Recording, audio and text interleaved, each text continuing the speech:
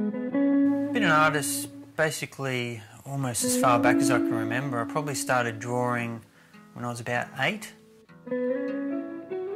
It's kind of hard to classify my style. My themes, you know, I kind of chop and change within a number of themes.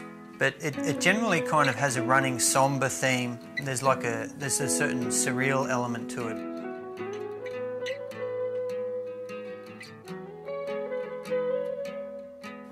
I think I first came into contact with the Facebook page by a friend of mine just sharing the link on my wall, and then you know, of course I clicked on it and immediately it resonated with me.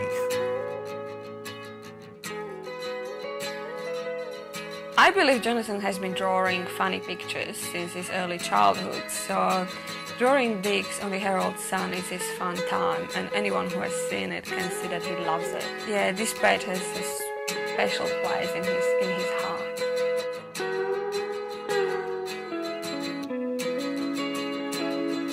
I think I'll call this one Simon Crean Smoking a Cock.